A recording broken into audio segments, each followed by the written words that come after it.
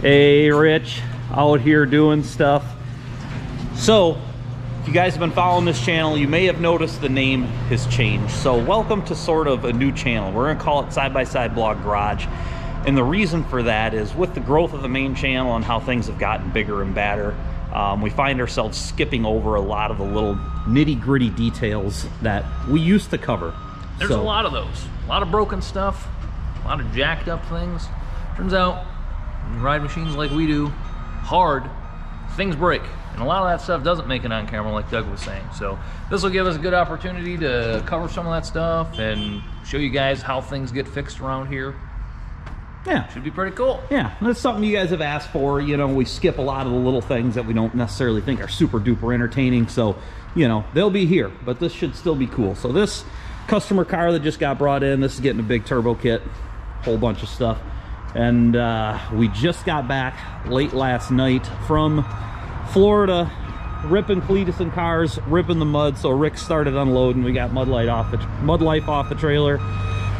We got to get the rest of this stuff unloaded. We'll take a look at 2JP, see how she's doing, and kind of, you know, go over what we have to do to recover from that trip. Overall, things are in pretty decent shape. So we'll get this trailer unloaded, have a look at what we got to work with here. All right, trailer's unloaded, road's getting paved, so that's cool. That tire is smoked. Unfortunately, that wheel is smoked as well. There's the other one from JP. We gotta do something with those tires yet, but we got some other stuff. On the way back from Florida, bought this stuff on online auction, ran across it on Facebook, and we picked it up on the way back. So one of my sort of short-term goals for this place is to get a mill and a lathe in here. So working on that, ran across this auction for this gauging place that was closing down, and just bought a bunch of good stuff for dirt cheap. So we got a couple of surface plates, we got a height gauge, we got a whole bunch of calipers. There's a bunch more dial calipers in another box. We got a bunch of indicators here for setting stuff up. So good little score there. Gonna start kind of organizing that back corner. Eventually, when we get a mill and a lathe in here, we should be set up pretty well to really be able to do a lot more stuff in-house.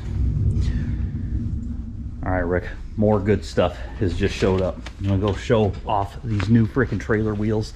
So we've been having sort of an issue with the wedge. Not really an issue, but what we've been finding is that the wheels on it are just pretty thin, honestly. And if you hit a big pothole, or if you curb it just a little bit with weight on it, it bends the wheel slightly, and then the wheel wobbles, and then it tears the tire up.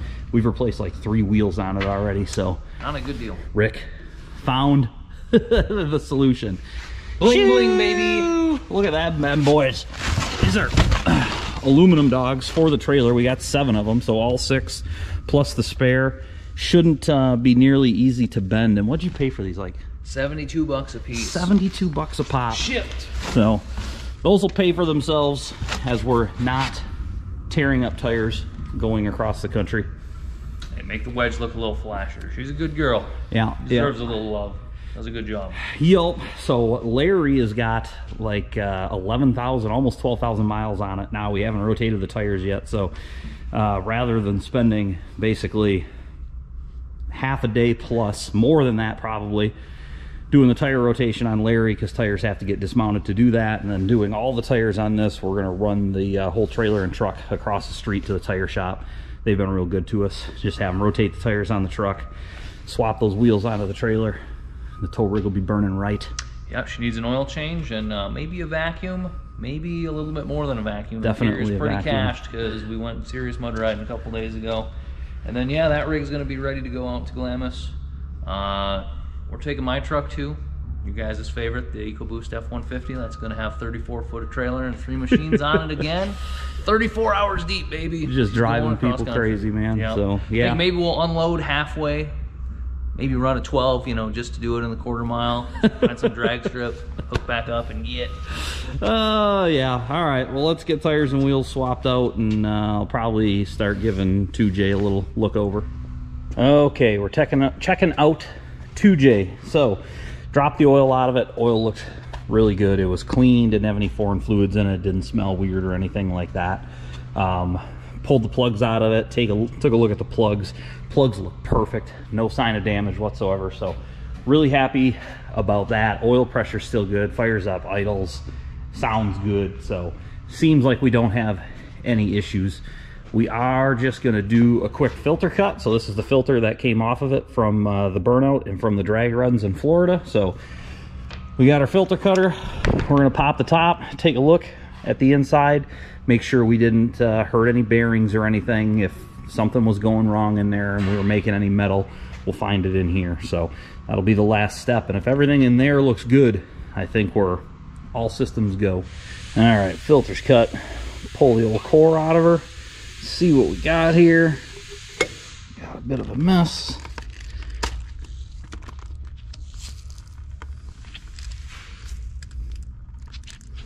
Overall, looking okay. I'm gonna put the camera down so I got two hands to go through this a little closer, but right off the bat, I don't see anything real concerning. So, all right, filter cut looked excellent. Found nothing in there. Basically no metals whatsoever, no bearing material. A couple tiny little black flakes, which I think is just still some leftover stuff from the rubber tube, all the plumbing, but nothing concerning. So 2J engine is good and healthy, so happy about that. So at this point, I think we're just gonna push her back, give her a nice wash job, and after that, we'll probably swap other fluids. Gonna probably swap the diff fluid at this point, gonna definitely swap trans fluid at this point, but all that stuff is working fine. So she's good to go. 55-gallon drum of waste oil. Time to get her out of here. That's good, Rick. L. Right in the middle. L. 2JP. Honestly, held up great for what we put it through. After going through the whole thing, washing it all down, checking it all close, the only actual damage that I can find to the machine is this fender, which did get roached. So that'll have to be replaced. We'll put a new graphic on it. And then when we get a chance, we'll extend the exhaust out beyond the fender a little bit. And I think going forward, that will be just fine. So happy to see that. One more thing on that note real quick. So normally we don't really address negativity in these videos. So, you know, somebody's always got negative comments, whatever, we blow right by them. But in this case, we received a lot of flack for doing the burnout at the Cleetus and Cars event, being, you know, pretty hard on the car. A lot of people saying it was ridiculous to treat it that way. Instead of going and doing that, we should have been at this race or that race, or, you know, whatever. So I thought just real quickly, we kind of talk about, you know, what our thoughts are on that. First, very simply, is that we built this machine to have fun with. First and foremost, not to sit in the garage and come out a couple times a year for a couple of races.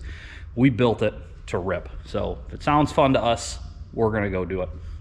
The second, you know, more important probably, is that you go to an event like this, like Cleetus and Cars with these guys, and rip a big fat burnout.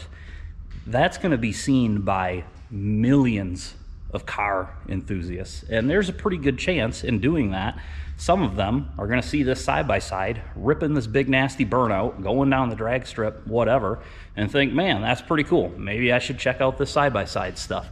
And in that, maybe we draw a few more people into the sport, and overall, I think that's a positive thing. And then third point, kind of on that same note, if you know, kind of pay attention to the way things are trending, which I'm sure a lot of you do, motorsports in general, especially amongst young people, are struggling a little bit. So you just don't have as many new enthusiasts as, you know, we had in decades past. So in my mind, guys like Cleetus and all his buddies that run YouTube channels that come to these events, they are, I think, probably our, you know, best hope at drawing new people to motorsports.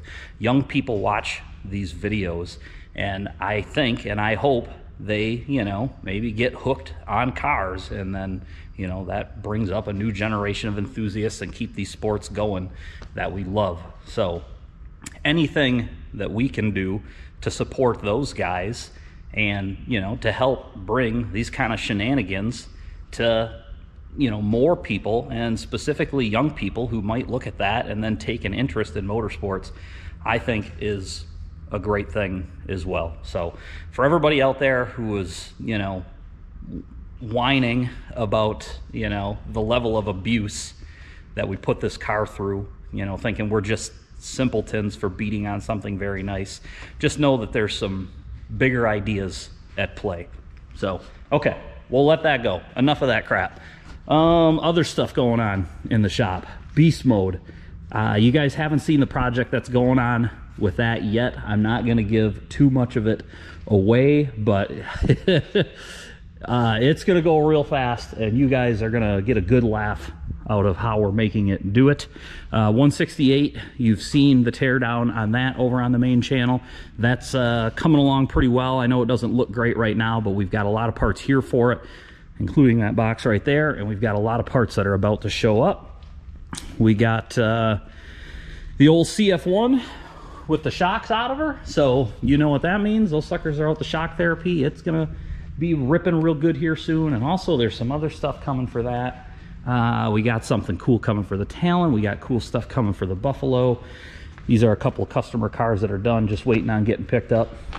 So I think that's it for today. I know it's kind of slow right now, so tomorrow's Thanksgiving, so, you know, not everybody's at the shop today, but going forward, you know, I would like to hear more about what you guys would like to see on this particular channel.